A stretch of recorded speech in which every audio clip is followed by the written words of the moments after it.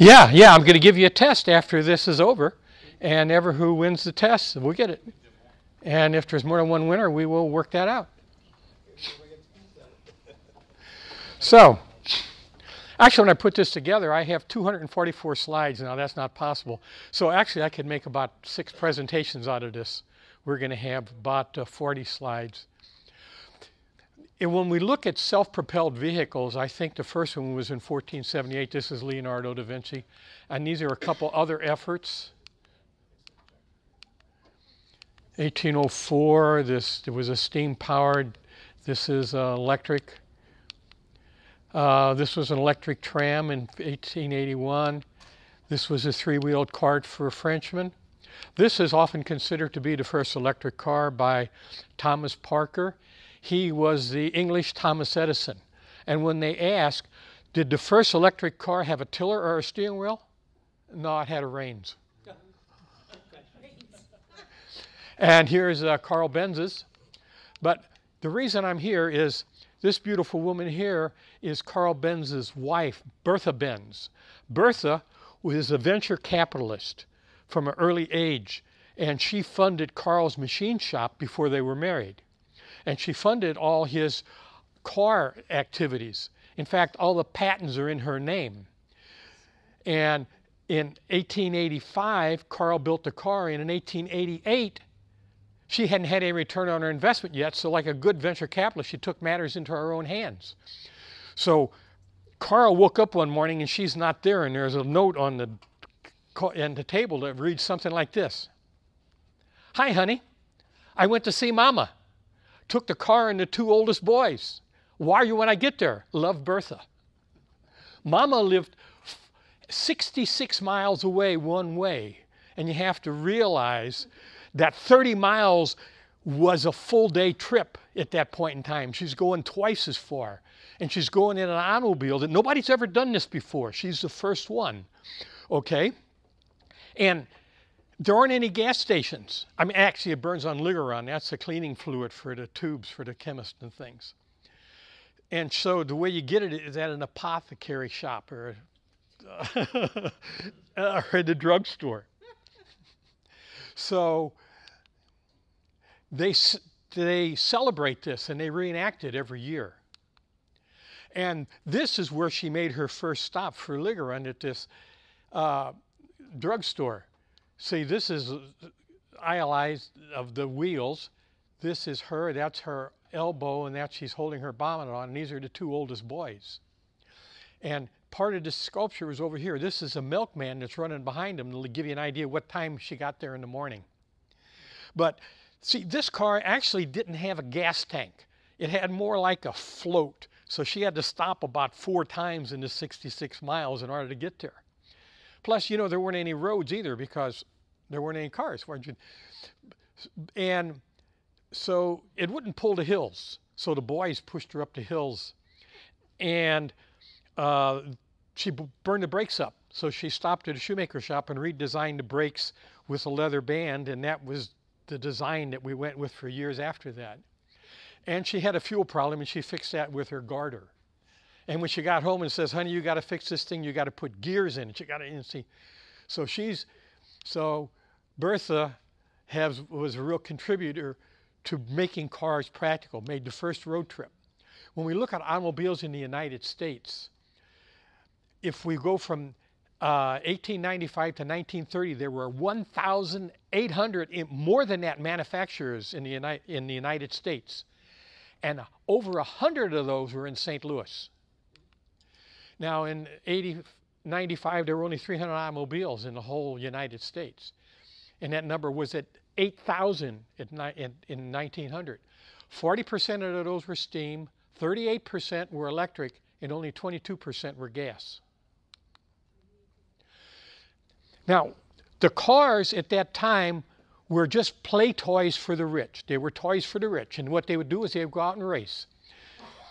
This is a gas, this is a steam, this is an electric, this is an electric. Does one of them look different? That's Walter C. Baker, driving his number 99. He set the world land speed record, broke it by 15 miles an hour at 80 miles an hour in 1902. Okay? But that didn't hold up for too long because people like this came around. This is Henry Ford.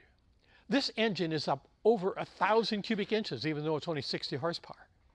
So this is the kind of thing they were racing with. See, when they talk about it's just a motor with wheels on it, nah, we've done that a long time ago. Now, in 1914, Walter Baker, when Ford came out with the assembly line, he sold his line, and then he retired to his hobby. Guess what it was, Rebecca? Ham radio. Oh. So, can you see the ham radio operator in this lineup? So the number of cars steadily increased in the United States, and by about 1910 or so, the cars were now the domain of the well-to-do for transportation. So they went from being a toy for the rich, for the domain of the well-to-do,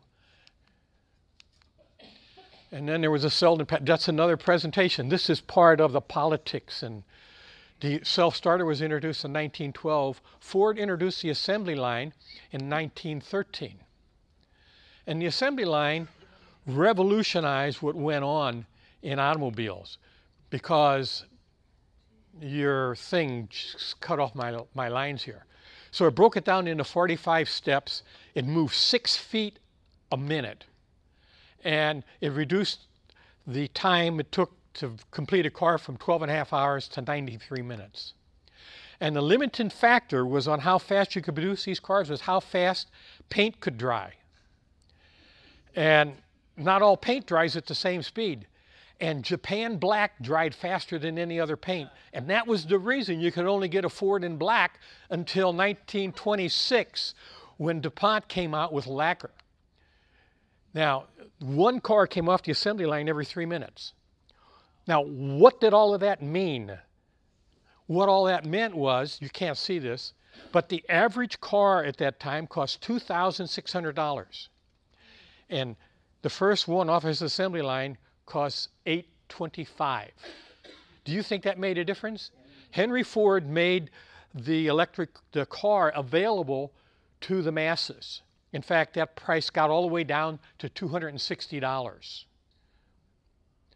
does that compare to today's value of the dollar? Huh? How does that compare to today's value of the dollar? Well, the average worker at the Ford plant could buy a car with 4 months' salary. How much make money? I don't know. I don't know what the dollar conversion is. Okay, so it was Henry Ford and his production line and him changing the economics that allowed the car to become the car for the masses. And in 1914, Ford produced almost 250,000 cars, and that was almost half of all the cars produced in the United States. In 1914, there were 1,700,000 cars in the United States, and it wasn't until 1914 that the number of gas cars exceeded the number of electric cars. Now, as far as electric goes, you would think that this was a death blow to electric cars, and this is the end of them, and you never see them again. But that should not have been the case. Because if you look at this, the New York Times, January 11th, 1914, Henry Ford said, "Within a year, I hope that we shall begin the manufacture of an electric automobile. I don't like to talk about things that are a year ahead, but I'm willing to tell you something about my plans. The fact is that Mr. Edison and I have been working for some time on an electric car," and it goes on, okay? So, drum roll, please.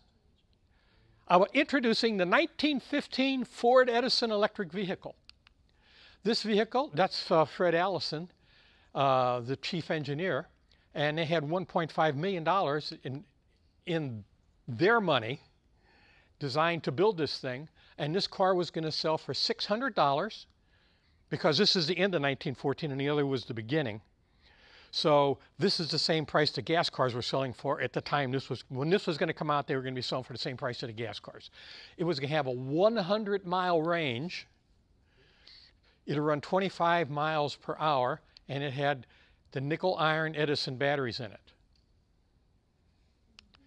And this is what the Edison batteries looked like. Question. I just pulled in inflation That car, $14,483 today. Okay, and that's an economy, compact economy car today. Okay, so here is Edison with Colonel Bailey testing out his nickel iron battery, the Edison battery. And so they ran 1,000 miles. They did a 1,000-mile run. They would stop and recharge it at night. You would go to a city that had lights because that's what they use electricity for. And the guy in here is an electrician, and he would wire in. That's how they would recharge the batteries. And here is Jay Leno, and this is that Baker that he was riding in the first slide, and he's got the battery out of that car. This is the original battery, and Jay Leno said, if you just flushed the battery out and put in new electrolyte, it was as good as new. So these were long-lasting batteries. They had twice the range. They had they lasted twice as long, and they were quite a bit lighter, and they lasted forever. So that's a pretty good battery. But you'd like to know, whatever happened to that car, that battery? Why didn't it come up like it should? Well, let's take a look at it. Here's my report card. Let's look at the science. It was going to be as good as the cars that are out there. And the cost is it's going to be in the same price range. Now, special interests are a nightmare. And if you want another presentation on that, I can do that. And the opinion was, okay. So this is a $600 car selling for $600, 100-mile range, 25 miles per hour. And when we look at what happened, why this car didn't come into being, well, it's special interest. There's the lead cab truss, there's a Selden patent, there's the Exide battery litigation, there's the bicycle cartel, believe that, there's the oil cartel. And what happens is that all these people had a smear campaign that they worked against the Edison battery. What kind of things did they do? Why, they sabotaged and falsified battery tests. They bribed Ford's employees, and they betrayed him. And there was a mysterious fire that burned up Edison's lab. And then the war came, and the assembly line that Ford was going to build these cars on was reassigned for war production. So after the war, we found out that the opinion had shifted down towards being negative, and the game was over by that time. Now, do we know what happened with the electric car at that time? The answer is no. We don't have any way to find out, but we know we never had a chance because of special interest. So this car was actually killed by special interest. Now, jumping forward to today, there are two forcing factors necessary to drive electric cars. One is pollution, and the other is the cost of gas. And if we take and we look at Los Angeles, and we look about pollution, what we have is we find that automobiles contribute a large part to that. And what we further find out is that of the top 10 worst cities in the United States for pollution, California has the honor of having 6 of the top 11. Now, to put this in perspective, New York City is number 17 on the list, and a city that you all know and love is number 25 on the list.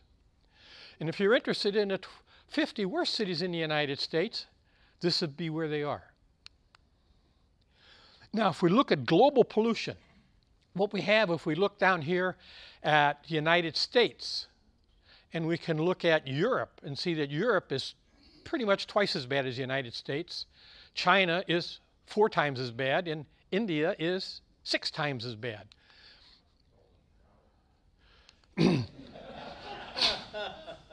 So let's take a look at China. Welcome to China. Walk on the streets of China. China is the reason, now you know why they're interested in electric cars and solar power. 70% of their electricity in China comes from coal. It's estimated that over 4,000 deaths every day in China are attributed to pollution. And if that's deaths, just think about the health problems that are associated with it.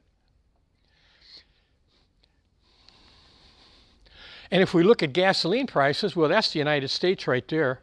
Now let's see.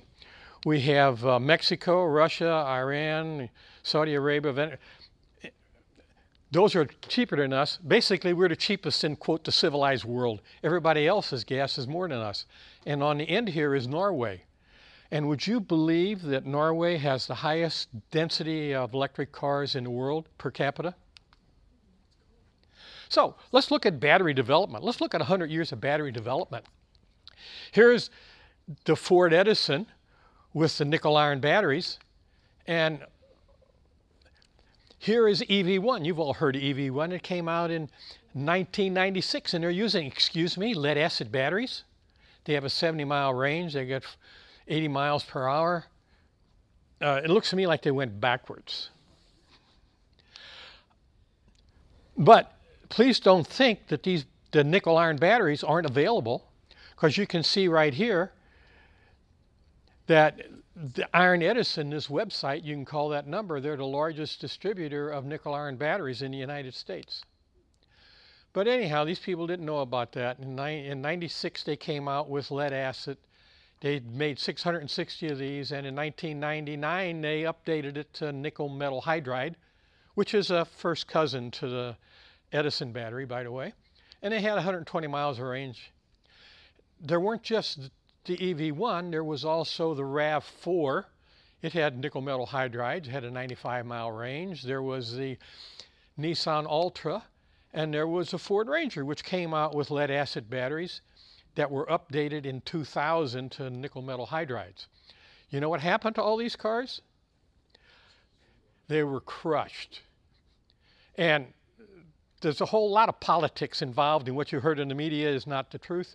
And if you want to know about that, I can give you another presentation. But if we look at the EV1, let's look at the report card of the EV1. Well, the science, well, it sucked. Cost, they said they were going to sell these for $34,000, but that wasn't true. You have to understand that like 6 years before, GM came out with this car called the Impact. Looked just like this. And they said, we can do this, and we're going to be 34, and we're going to do all this. And you know, he said, this is something we're thinking about, and we might be able to do it someday. And California says, my God, that saves our butt.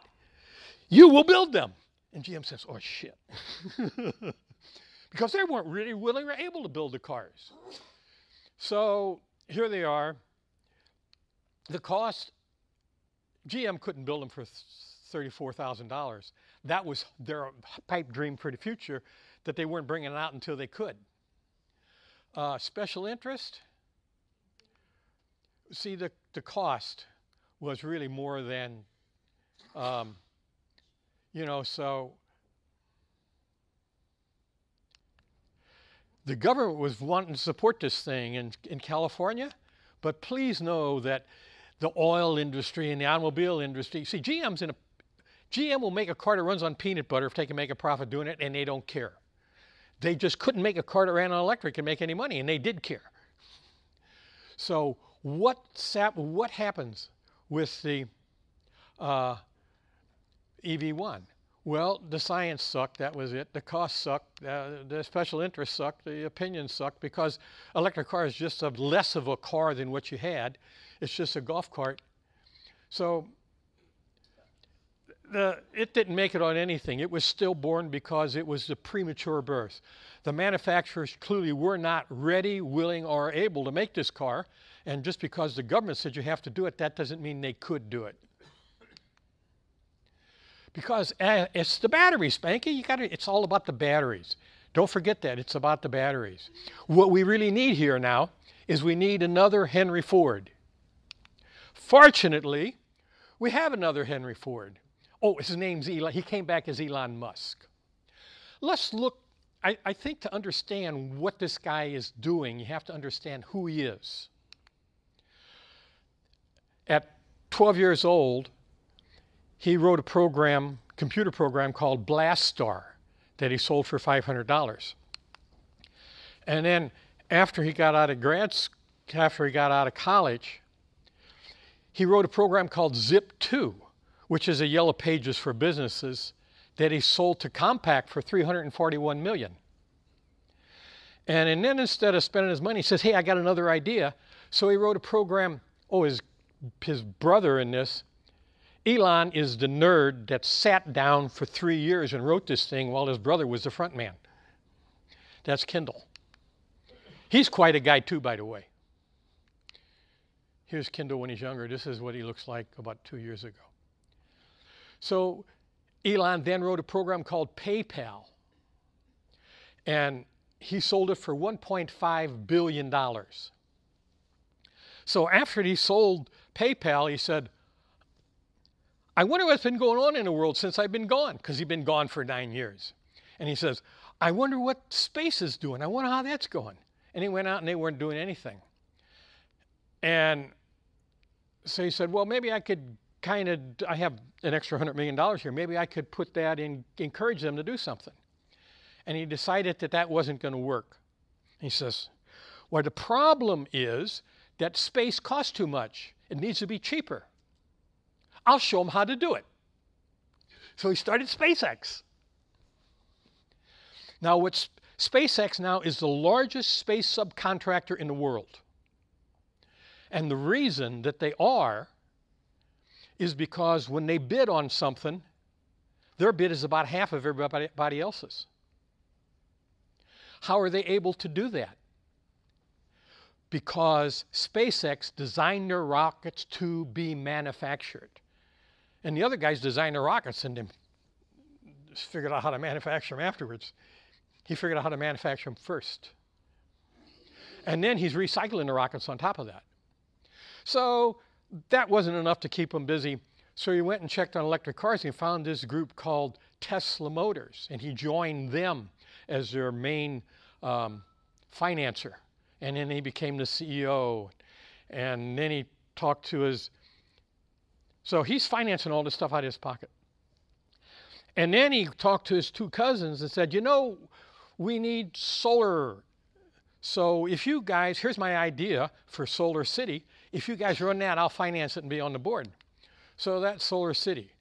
Now, since then, Solar City and Tesla Motors are one and is now called Tesla Energy. If you saw the movie Iron Man, it was modeled after Elon Musk. And he made an appearance in it. Now, there's one other thing you need to know. You see the guy on the left, on the right over here? Peter Thiel. He is the guy that put together Trump's technology group. He was the primary investor in PayPal. So,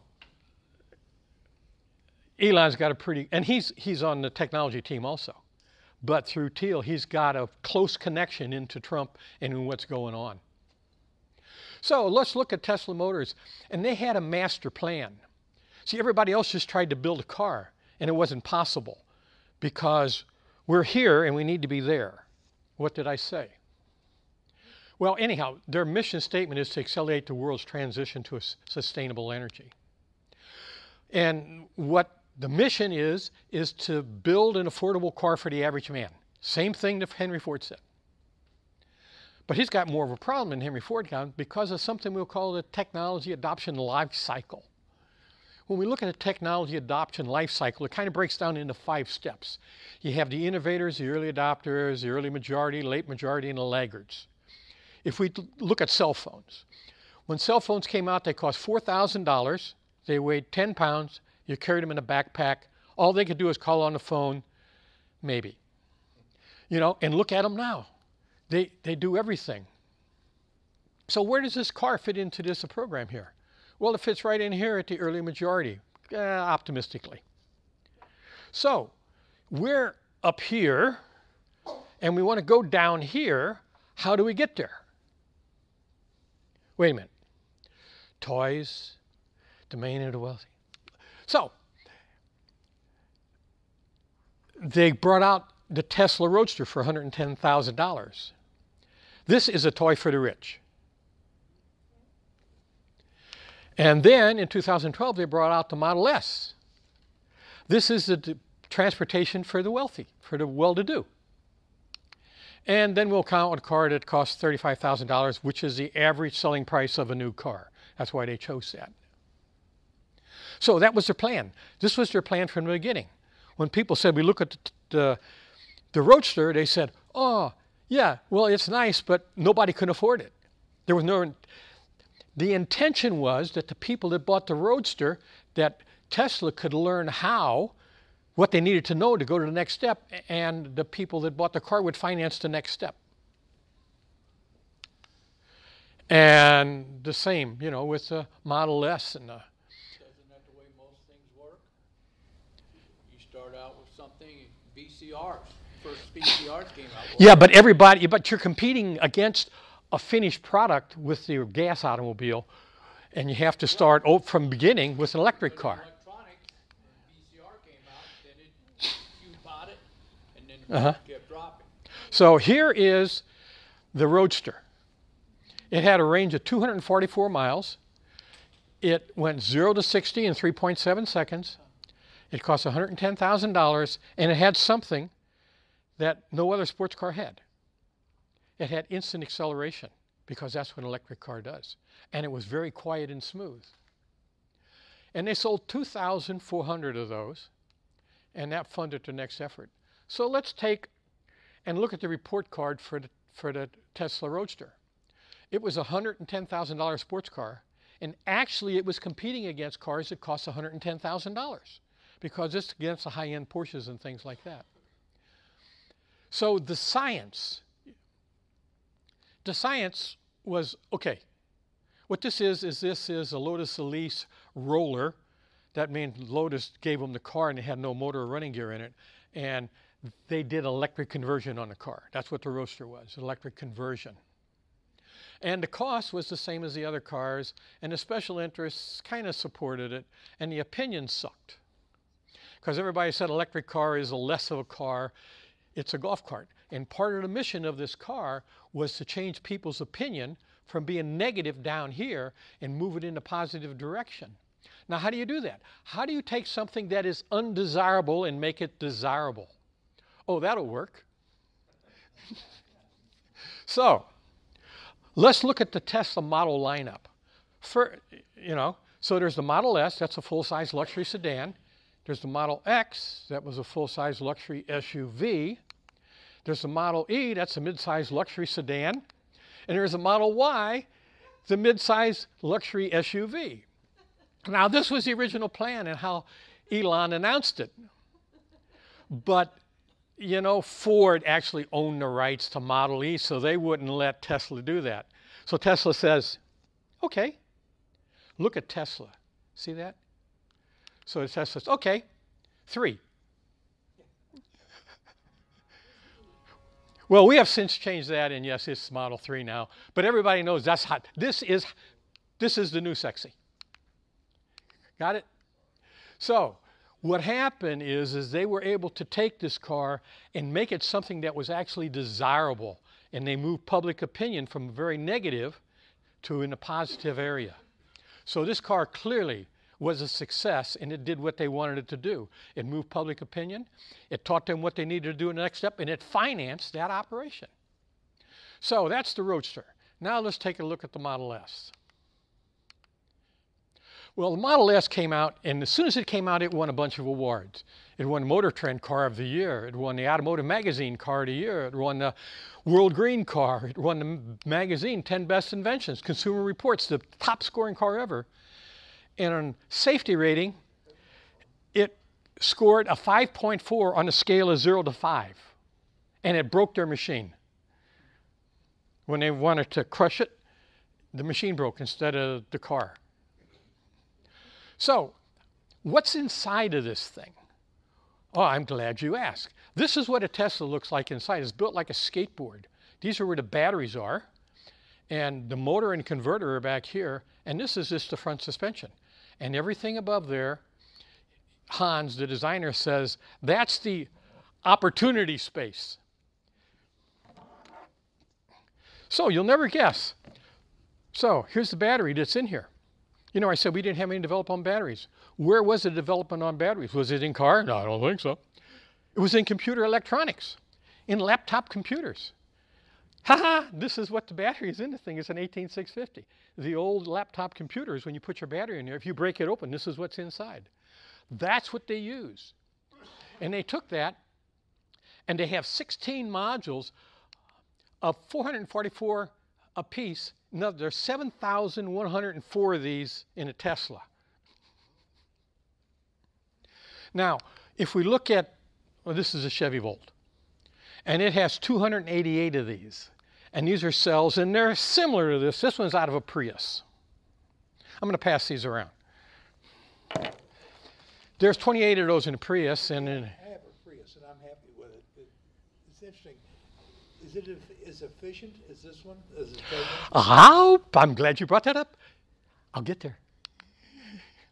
So, what do? You got to charge these things. These are superchargers that Tesla's installed all over the country. And they're adding to them. This is what they were before the Model 3. With the Model 3, you won't believe what they're going to do. But this is currently what it looks like right now. There's one in St. Charles. Looks like this. This is the Columbia site. This is the one in Independence in Kansas City. You notice this by Bass Pro Shop. What they do is they place these by places where you're going to stop for a while and eat or something. This one's in Minor, and it's associated with Ruby Tuesday. So currently you can take and go there, and the stations are like 100 miles apart, and you can get 120 miles of range in 20 minutes, and you can't eat lunch in 20 minutes. You know, so if you just stop and eat lunch, you're covered. Norm, in Rolla, they have it in every bandanas. Now, What does it cost to use the charging station? Free. that's going to change a little bit. But anyhow, you all heard of Dieselgate. Well, part of the punishment for Dieselgate is they're going to have to add to our charger network over here in the United States. That's the good news. The bad news is most of them are going in California. So, let's look at the facts. Well, the Model S is the fastest production sedan in the world. You see this? That is an Alfa Romeo 4C Spider, an Italian supercar. And in behind it, we have an Alfa Romeo 4C Spider on a trailer being pulled by a Tesla. And if you would race those two, guess who would win? This is the picture they took at the finish line. So the car is unbelievably fast. It has handling because the battery is so low, equal to the best sports cars in the world, and as a sedan. And the ride is on a par with a Rolls-Royce. And it has seating for 5 adults and 2 children. And interior space of a full-size SUV because there's nothing in there. Everything above the skateboard is opportunity space. And it has the highest safety rating ever, like I said. And it has twice the MPG of a Prius. Twice it. Let me show you why that is. You see this? This is what a Prius does. This is power to the wheels. They lose 18 to 25% in a conventional car. This is what a Prius saves. Wind resistance. The design of a Prius is the second best in the world. The rolling resistance, they run special tires, and they use regenerative braking. So instead of losing 18 to 25%, they lose 10%, and they make a smaller car. So Tesla does that too. Electric cars do that too. But that's what the Prius does. But the Prius doesn't. It has a regular motor in it. A gasoline motor is only 22 to 24% efficient. And an electric motor is like 90% efficient. What does that mean? That means that we only lose 10% here. If we come down to parasitic losses like the water pump and the alternator, these are mechanical devices on the gas cars. They're electrical devices on an electric car. They only lose about 3%. If we come down to idling losses, the only thing you're running when you're parked at waiting for the traffic light is your computer. You lose less than 1%. In the drivetrain, you don't have any drivetrain in an electric car. You have the motor and you have a reduction gear. You have no transmission, you have no clutch. So that loss is only like 2%. So you find that a true electric car has about twice the efficiency of a Prius and about 4 times the efficiency of a conventional car. So, also, it has half the maintenance because it has 1/10 of the parts. So if I look at this another way, it's number one in speed and handling equal to, it's number one in handling, and it's number one in ride, and it's number one in seating capacity, and it's number one in interior space, number one in safety, number one in fuel economy, and number one in maintenance. Duh. Make a guess what the best car in the world is. I bet it's a Tesla. I bet it's an electric car. It's the world's best luxury sedan because it's an electric car, not in spite of that fact. Because all of these things are possible only because it's an electric car. So that is why it is the best-selling luxury sedan in the world.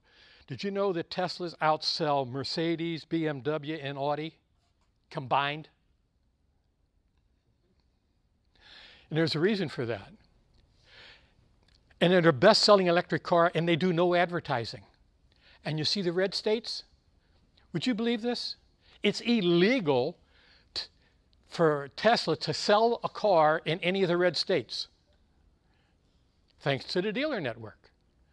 And in spite of that, in spite of no advertising and not being able to sell them in half the states, they're the best-selling luxury car in the United States and in the world. Huh? Why is it illegal in those states? Because the franchise laws, in protecting the customer. Now, the Tesla has the highest customer satisfaction of any car in history. And incidentally, the number 2 car is a Chevy Volt. And they have the highest resale value of any luxury sedan in the world. In fact, the only car in the world that has a higher resale value is a Toyota Corolla. So let's look at the Tesla scorecard. The science is better. So it's a $70,000 luxury car selling for $70,000. It has a 265-mile range, 0 to 60. The original ones were 5.4 seconds. They're currently down to 2.6 seconds. And they're running 10-second, they're in the 10-second bracket running a quarter mile. And you can put 120 miles of range on the car in 20 minutes. So the science is better, the cost is the same, the special interest is all over the board. You know, what the government tells you and what you read in the paper and then what happens behind the scenes are vastly different. And the public opinion is positive on the car because it's now a car that people desire. So I would have to say that this is a success. So, but incidentally, if we jump forward to 2017, this price now is $69,500 for the basic model with a 60. To get 120 miles charge in 20 minutes, how much of a power station are you going to need at your home to be able to plug that in? No, you can plug it, you can put anything you like at home. This is just when you're on the road. When you plug it in at home, you have a charging station at home, and you plug it in, you got all night to recharge, so you don't care. How long does it take to charge it from 0 up to full? The last little bit takes longer. And the idea is you actually don't want to charge it all the way up because it's hard on the battery, and you're not going that far anyhow, so you don't care. But the answer to the question is about an hour and a half.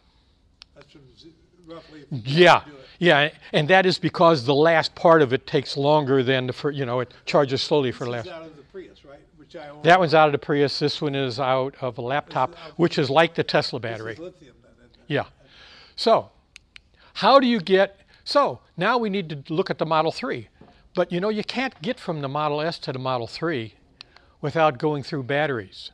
Because the problem is that to build 50,000 Model 3s, that would require all the lithium-ion battery production in the world. And somebody's already buying that. So if you want to build an electric car, you better have the batteries in your back pocket. And you better be serious about doing that. So let's look at the Gigafactory. It's in Sparks, Nevada. This is what it looked like 2 weeks ago. This is how big it's going to be. It's only about 1/5 done right now. And they're in production. They're making batteries for Powerwalls. And they're making the new 2170 battery, which is just a little bigger than this, 50% bigger than this one. And what this is going to do, what this is huge about, is this is going to lower the cost per gigawatt hour for batteries. Lowers production cost. So being able to sell an electric car and making a profit is all about how much your batteries cost. And if you're buying your batteries from somewhere else, I bet you can't make any money. But if you're making your own batteries and you build them on top of a lithium evaporation pool, because that's how they do it, they don't mine it like they told you. Lithium's just all over the world. The reason it was only in China is because they were building the batteries in China, so they just found something close to do it. But it's all over the world. And the Sparks factory was specifically chosen because it's easy to have lithium production there, and it's close to the Fremont factory also. So here was their production schedule of when they would have this thing in full swing. The original schedule was they were going to be able to do 500,000 vehicles by 2012, and now that's been set ahead to 2018. Okay, so that's the Gigafactory. And incidentally, Gigafactory 2 is the one that we're doing with Solar City, and they also want to do one in Europe, one in China, and one around Virginia on the East Coast. And he's talking to people right now to build 2 of them, the next 2. So let's look at the Model 3. This is what the Model 3 looks like. It's about 80% of a test of a, so this is a mid-size luxury sedan. And this was the day that they revealed it, in the middle of towards the end of the reveal, and there were 129,000 reservations that had been made. What's a reservation? That's somebody that says, I would like to buy one of those cars, and here is $1,000 of my money to hold me a place in line to get one. And right now, there's over 400,000 of those reservations for these cars. Now, this really shoots in the butt the manufacturers that were saying, we're not going to build electric cars because nobody wants one. Because that's what GM and the company said when they got rid of the EV1. Nobody wants one. Well, somebody might want one. Nothing like this has happened in history. And this has brought about a flood of cars. So these are cars, electric cars that have been announced because of the Model 3. These are by other manufacturers. That's a Rimac. That's an incredible car. That's faster than a Tesla. See the solar panels on the roof? This semis, and Tesla's going to do a semi too. John Deere even wanted to get in on the deal here. But these are all cars that have been announced since, except for that one, since the Tesla Model 3. This is the Chevy Bolt with a B. And here is the star, the class to pick of the litter. And when people look at this car, I have people say, how does the Model 3 compare to the Chevy Bolt? Well, I have to tell you, the Model 3 is going to crush it. Let's look at the facts. Let's look at their report cards. The Tesla, they're going to come out in early July, and they're going to go to the SpaceX and Tesla employees. They have about 15,000 reservations between them. And then they're going to go to the West Coast, and then to the early Tesla owners. So you get the bugs out with some people that's a little sympathetic. And then it'll go to the rest of the world and then move east from the West Coast. So it's a $35,000 mid-size luxury sedan selling for $35,000. It has, we don't know what the range is going to be. It'll be at least 215 miles. It'll be at least under 60 seconds, 0 to 60, and we know that it'll charge at least 120 miles in 20 minutes. But Tesla's announced new superchargers. So let's look at the report card. The science is clearly better. The cost is the same, even without the $7,500. The cost is the same because it's competing against a BMW Model 3. The special interest, that's iceberg. What you see on, anyhow, I don't have time to talk about that. And the opinion is very positive, as you can see on this car. When they went to 400,000 reservations, this car is a huge success. Now let's look at the Chevy Volt. It's some compact economy car. That's a $20,000 car. Selling for $37,500. Okay. A 238-mile range, 0 to 60 in 7 seconds. It'll charge 60 miles in 20 minutes. Chevy dropped the ball there. I don't think you're going to wait for that. So the science is fine. The cost is, well, I got it. Will we revisit cost? The government support is here, but GM is over here. And the reason for that is they can't build this car for $37,000. They're not making any money on it. Some time ago, Bob Lutz come out and said, I don't know what Tesla's doing because they can't make money on the Model 3. Well, I have to tell you, they can make money on the Model 3. With cars, the way the manufacturer is set up is the manufacturer makes about 10% and the dealer makes about 15%. Tesla decided they need to capture that 15%. That's one of the reasons that they market their own cars.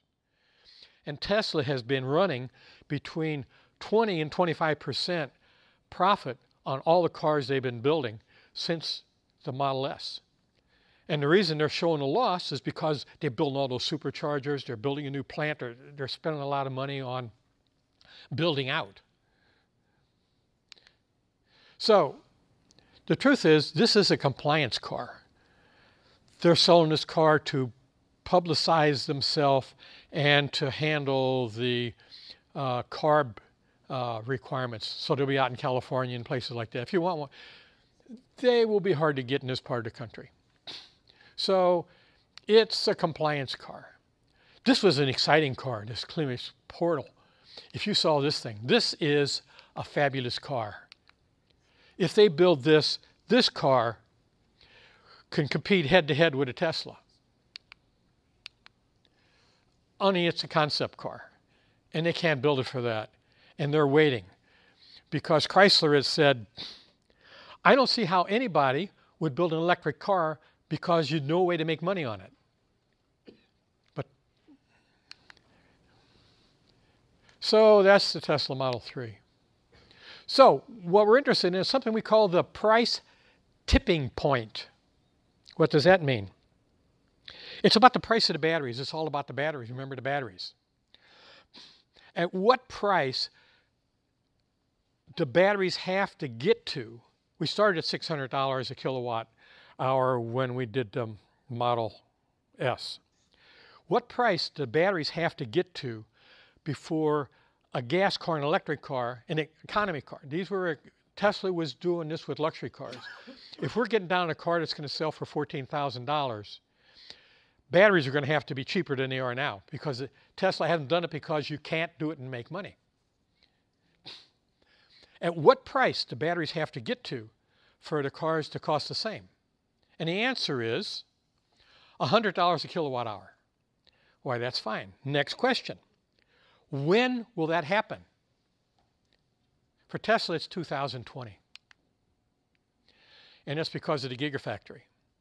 Now, everybody else's cost is more than that. So they can make electric cars and they can design them, but they haven't got access to batteries that they can put into cars and make a profit on them. So they got a problem. But there are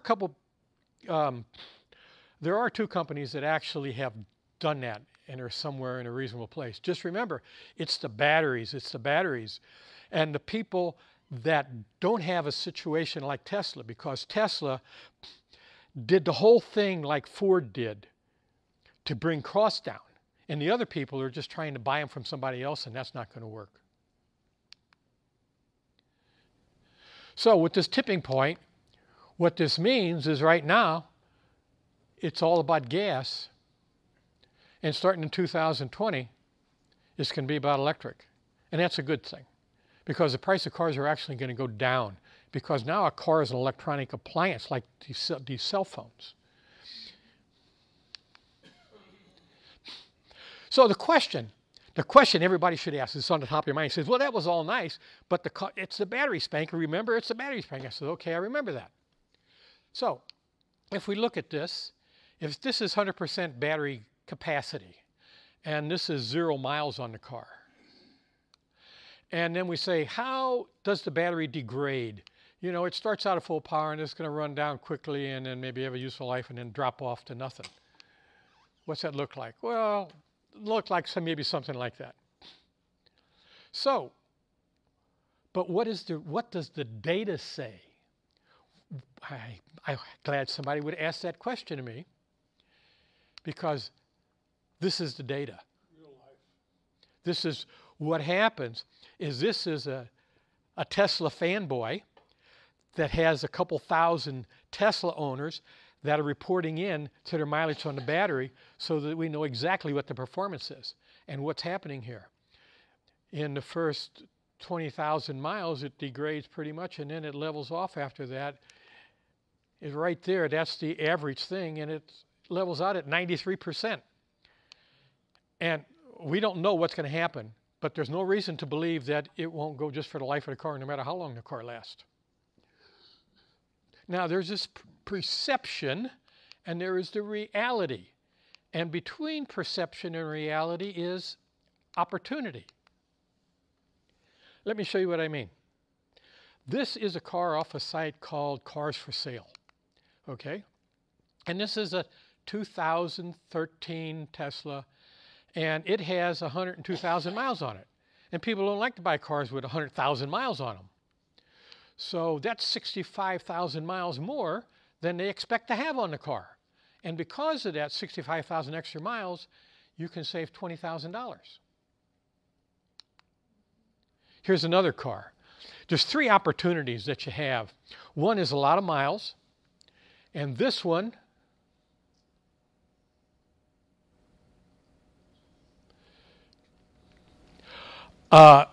here is a salvage title. People don't like to buy salvage titles either. You see, this car only has 20,000 miles on it. 20,000 miles is all it has on it. And you can get it for $28,000. And it's a 2013. And the only thing wrong with it has a salvage title. Because it was hit in the back and they replaced some sheet metal. And now the car is $27,000 cheaper than it should be. Because it has a salvage title.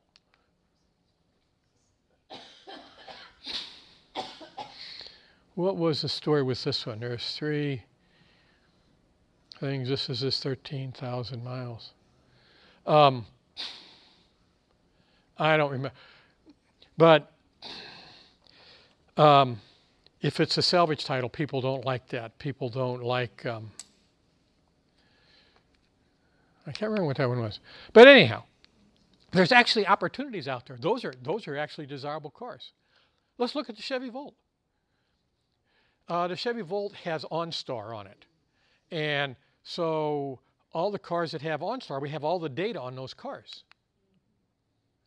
And if we look right here, I can set this up any way I like, but I set this up for the most total miles on a car. And this is Eric Brimmer's Chevy Volt, a 2012. He calls it Sparky.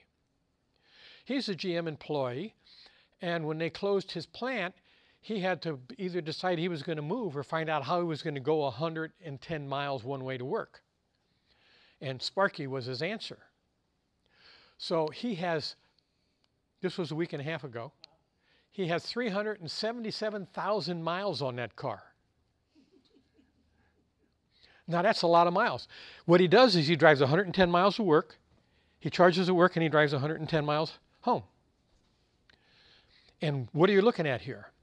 This top line shows his mileage, accumulated mileage for that time frame.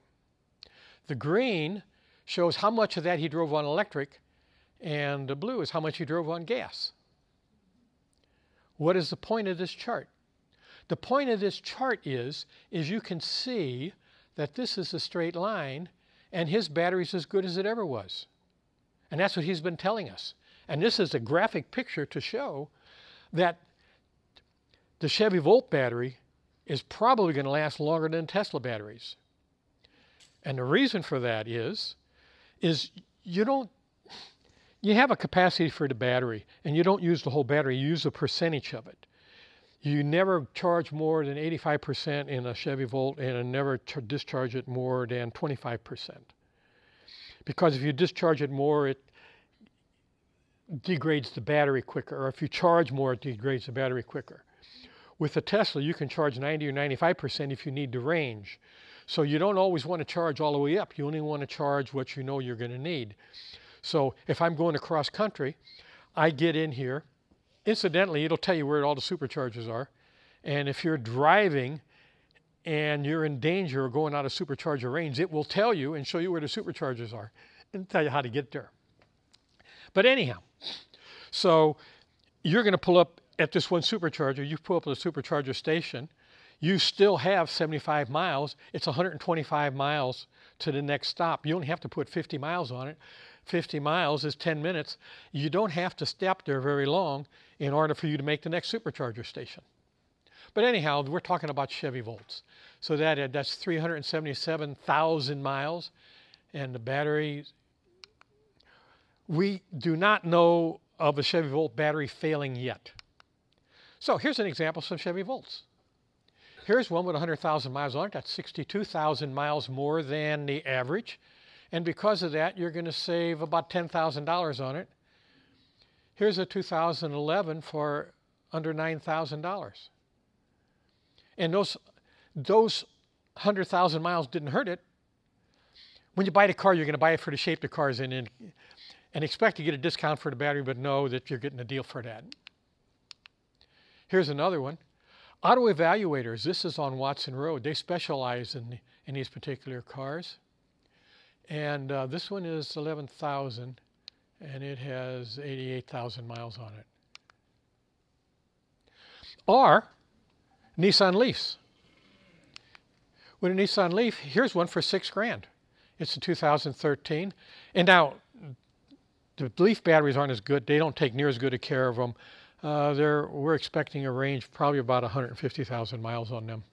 But this one only has 22,000 miles. It has a range of 85 miles.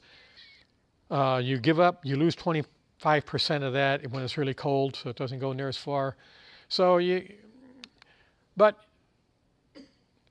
I drive 85% of my miles in electric, and I only have 40 miles range. So if you want a new Nissan Leaf, you can buy one for $14,435 today. If you go over to Bomarito Nissan and ask for Todd Eversgard. He had 3 of them when I talked to him.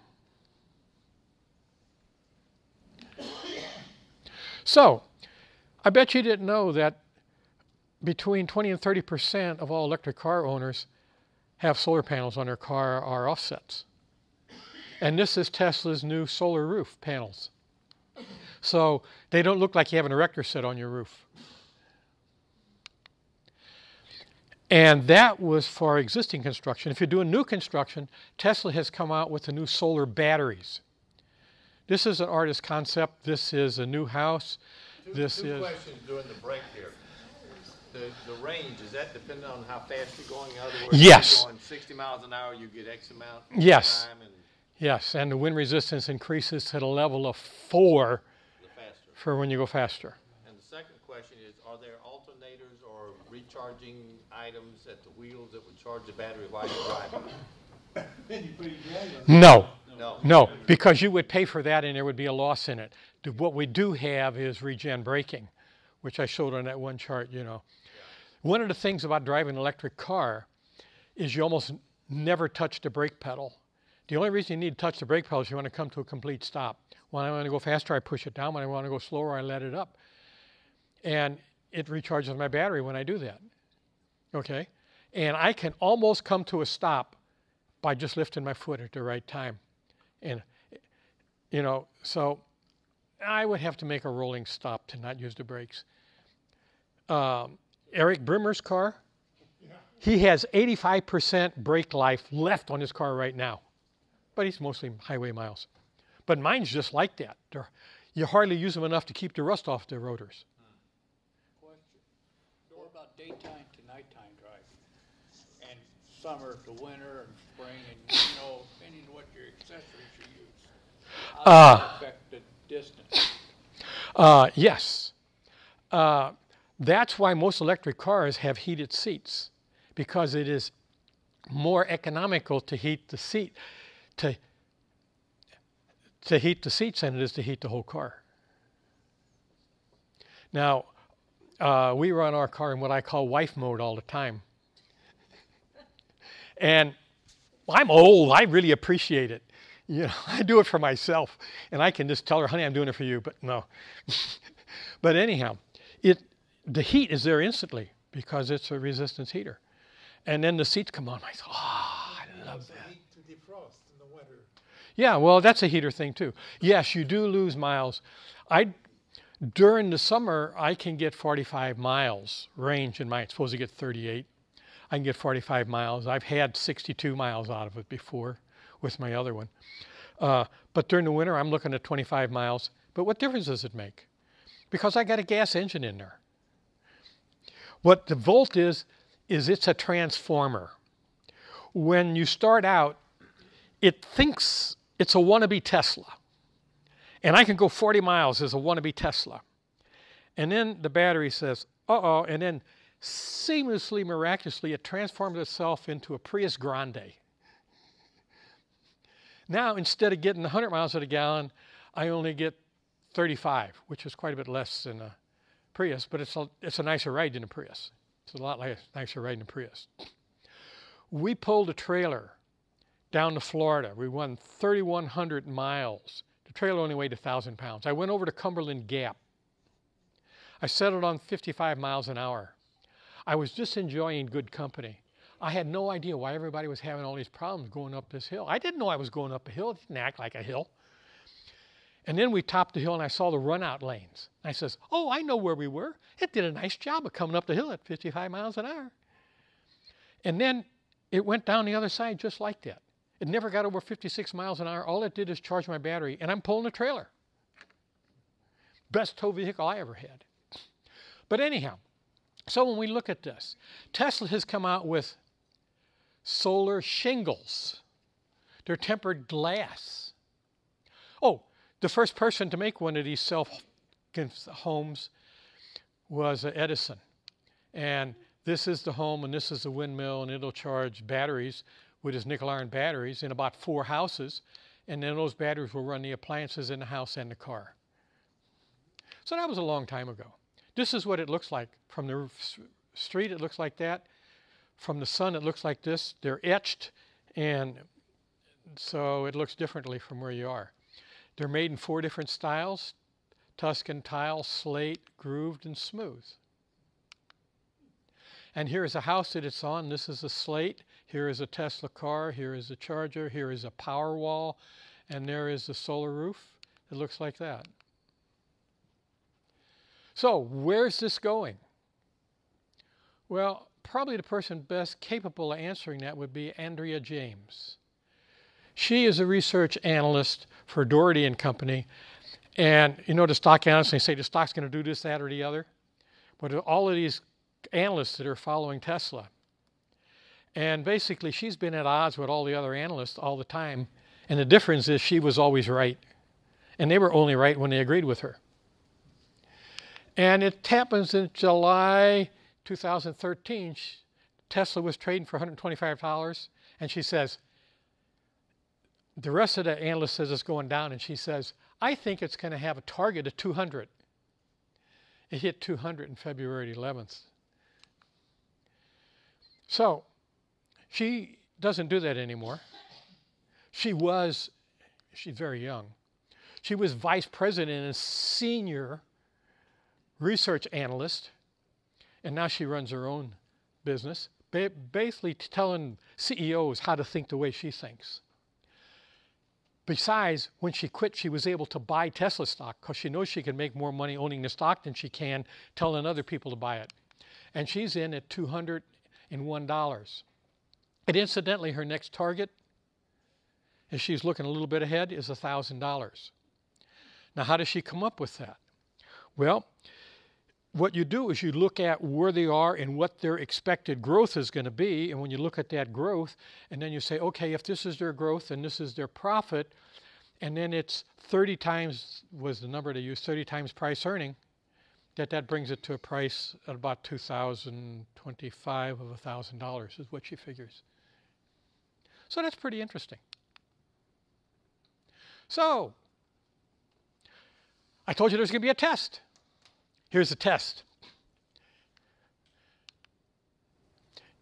You remember this guy, right? And you remember the very first slide had him, and the last slide had him. Let's see, that's 2. How many times did you see him in the whole presentation? 3. Okay, who said 4? I said 4. Okay, did we have any higher than that?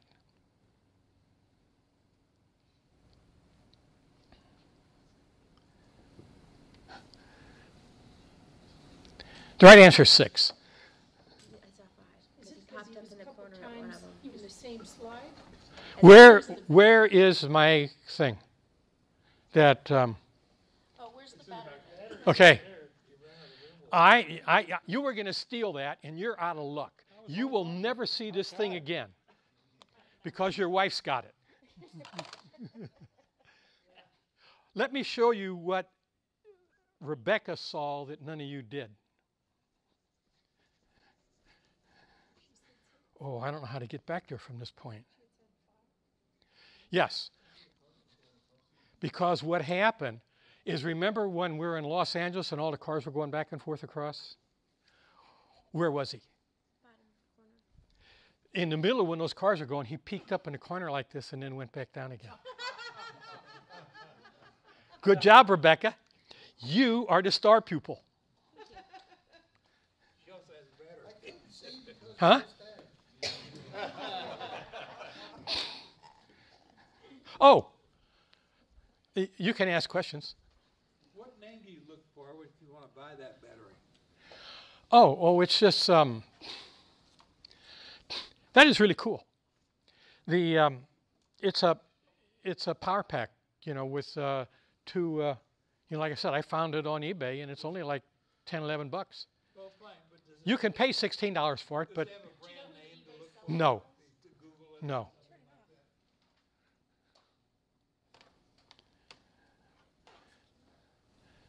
Yes. So you mentioned compliance, and I thought that EV1 and maybe even today, that a lot of manufacturers just build an electric car to make the fleet mileage comply with state and federal regulations. Well, there's that too.